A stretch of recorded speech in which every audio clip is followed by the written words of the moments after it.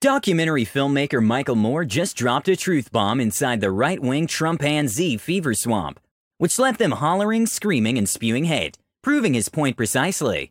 Moore said, "I refuse to participate in post-racial America. I refuse to say because we elected Obama that suddenly that means everything is okay. White people have changed. White people have not changed." He continued, "2/3 of all white guys voted for Trump. That means anytime you see 3 white guys walking at you, down the street towards you, 2 of them voted for Trump. You need to move over to the other sidewalk because these are not good people that are walking towards you. You should be afraid of them. They see white guys like you and me who don't support Trump as race traitors." Interest, if you were a government person in charge of this stuff, just your self-interest career politics would be like, I am going to get fucked for this because white people with money, fuck you, and you're gonna act immediately. But black people with no money, what's going to happen to me? I mean, I'm not saying they want black people poisoned, but it's kind of like, okay, we've got some time. We'll figure this out. We'll keep it quiet. It's not urgent. Not urgent. No, why would it be urgent? They're black. Yeah.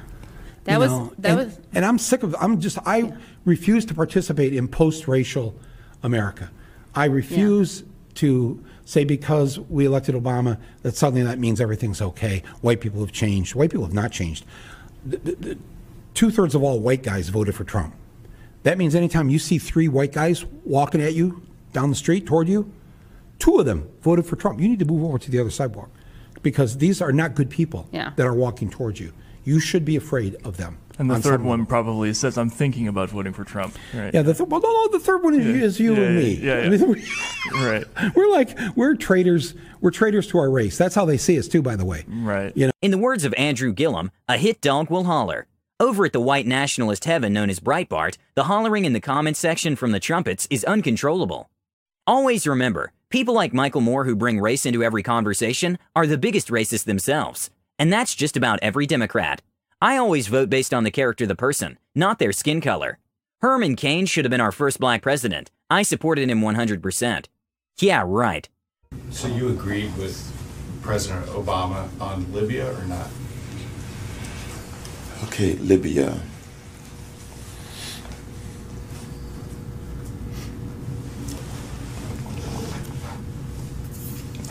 President Obama supported the uprising, correct? President Obama called for the removal of Gaddafi. Just want to make sure we're talking about the same thing before I say, yes, I agreed, I know I didn't agree. I do not agree with the way he handled it for the following reason. No, that's a different one.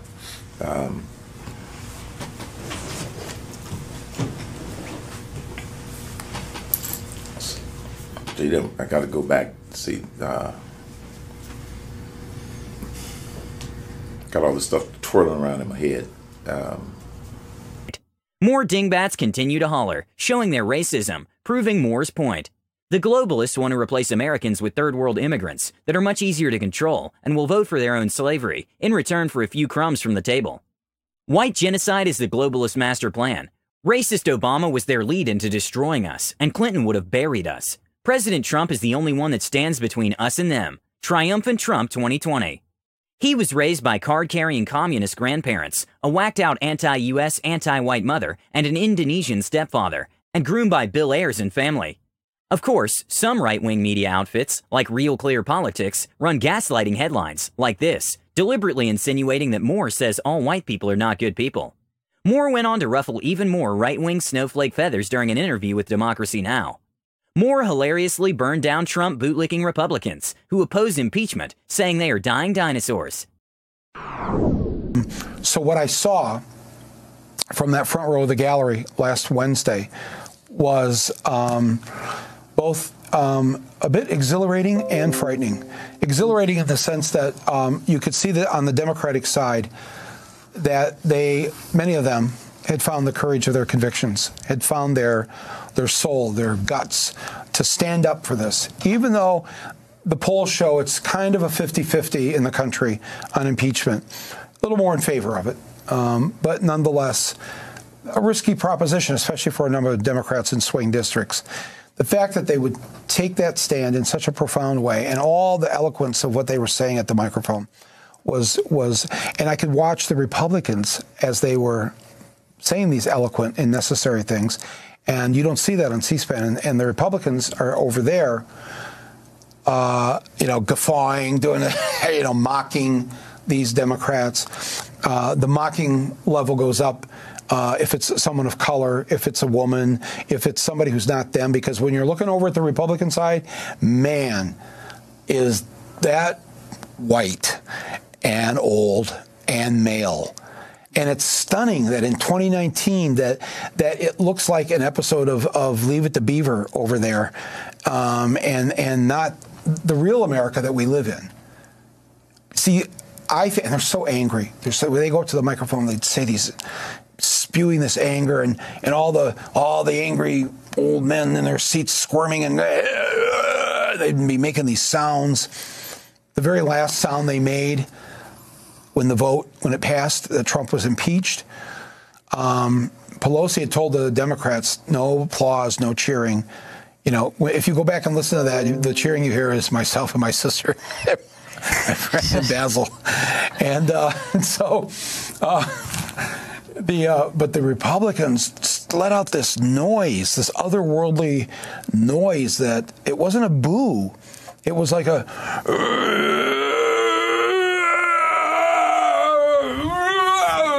It's like, wow. And I said to my sister, that is what the dying dinosaurs must have sounded like in their final moments. So the good news is here, those are the dying dinosaurs. And they know it. They know it because the demographic has changed. It's not their America anymore. It's 70% of the eligible voters next November are either women, people of color, or young people between 18 and 35. That's the majority of the people eligible to vote next year, not them. They're the minority. They know it. They know the country has changed, and they know by the 2040s, white people will be the minority in this country. And that's really, the racial element of this never really gets discussed, but I think that is what's hugely driving them.